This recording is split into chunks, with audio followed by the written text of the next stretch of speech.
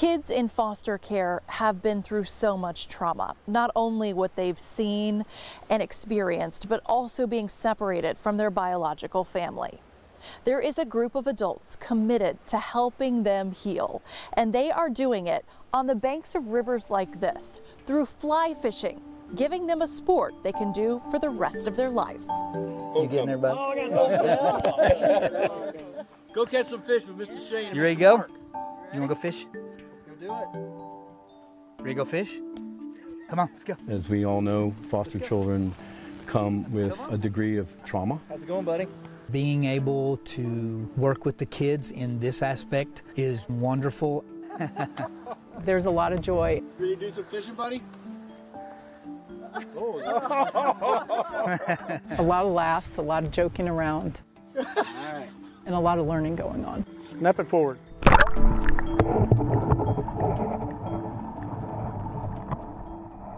Mayfly Project is a program that was developed 15 years ago. There are actually two founders, in Arkansas and in Coeur d'Alene, Idaho. They decided that through fly fishing, they found it to be therapeutic for themselves.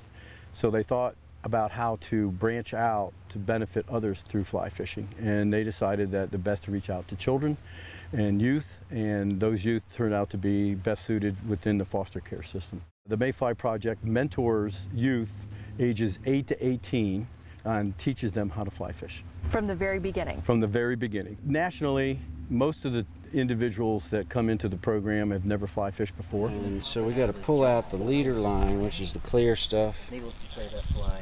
We have to introduce them not only to fly fishing, but the fly rod, how to put it together, how to put the line on. Generally kind of try to thread through the eyelets. Start to finish, we teach them everything, and when they finish our program, they get every piece of equipment they need to continue fly fishing from that point forward. I'm Scott Barrier, and I'm the project lead for Mayfly Project here in Roanoke. The purpose is to give them brain rest. All right. I'll pull the line for you. To give them coping mechanisms other than what they might find in the day-to-day world. So to come out, learn a skill that they can practice their entire life from that point forward. Enjoy nature, enjoy the sound of the water. Be alone, be focused, be with someone they like and enjoy being with perhaps, if they're not alone, but just focusing on something that takes their mind away from their day-to-day cares. Ooh, I saw some movement under there. Come here. Be ready, be ready. Got it? Right, pull it in just a little bit. Pull it in. Pull it in. I love working with kids. I train kids at my own business, and I've been fly fishing since I was 10 years old. I'm Shane Schubert, and I'm one of the mentors here with Roanoke Mayfly Project. Right there, too. Right there. There's three right there. When I found out about the Mayfly Project and it was working with kids that need us as adults, I couldn't not do it. Oh, there it is. It's helped Devin and myself to kind of bond, you know, in a way that gives him an opportunity to kind of teach me stuff. You know, normally it's me trying to teach him something. And the things that he has learned, you know, with this organization and stuff, he's able to teach me stuff that I've never would have dreamed of possible. Everything from how to tie a lure, like how to cast. You know, those are things that I thought I knew, but I didn't. Did you know how to fly fish before you started this? Nope. I didn't even know what fly fishing was. This has just been a great opportunity for him to release, gives him enjoyment, gives him an opportunity to be himself, gives him a chance to kind of do his own thing. He can be that independent teenager that he needs to be. The fish hits. The youth love the one-on-one time, and it makes me reflect on that all the time when we're together with them.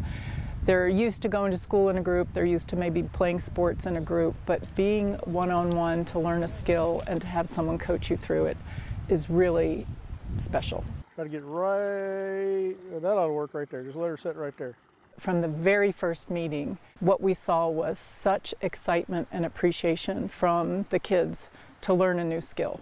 We had all gone through a lot of training with this, and we saw it come true that they responded to trusting adults. And that was just a beautiful part from the first meeting all the way through our 5th session. The relationships that were built along the way and the skill set that was learned on both parties was just fantastic. You gave me that look like we ain't caught a fish yet. You're right, we haven't. Good job. Good job, Devin. That's a nice one. Way to net him, buddy. What is it like when they catch that first fish?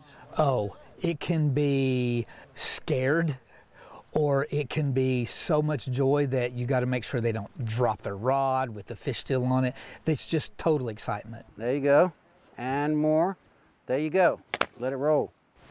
It's more than fly fishing. It's the contact, the ability for those individuals that are participating, those young youth who are very influential, to have an adult that they can trust and depend on. Because one of the things we don't want to do is let them down. They've had a lot of disappointments in their life, and we want to give them hope, give them some trust in adults, bring them here, show them that we care about them. Are there any limitations to this program? If we can fundraise appropriately, then we can sustain the program. If we don't have the money, then it becomes that much harder. You know, we'd like to have more youth in the program, but we can only support so many financially. It costs approximately $800 to put a child through this program, and that's gearing them up with all the gear that they need when they participate here through our 5 sessions, and also the purchase of all the gear that they will need when they leave. They get their rods, their reels, their nets, all their flies, everything they need to go on and fish on their own from that point forward. To see these kids that have gone through so much in their young lives come out here and be able to forget it all and be able to just be a kid, what is that like? It's amazing.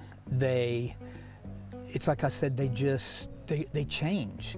They go from a kid that's struggling with things that we don't have any idea, but you can see that in their face. And just before they leave, even on the first session, that's been wiped off their face. He gets to be at peace. He gets to relax. He gets to do what he enjoys. And so this is just, I see contentment. We thought it was all about the fishing, and what we found out is that it's all about the kids and the mentors and the community that is built around them to support them through a tough time that they're going through.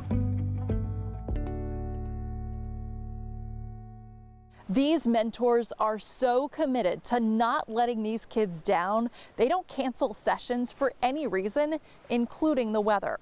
They're hoping for more kids to get involved in 2025. Now, if you're interested in getting involved, there are Mayfly Project groups around the country.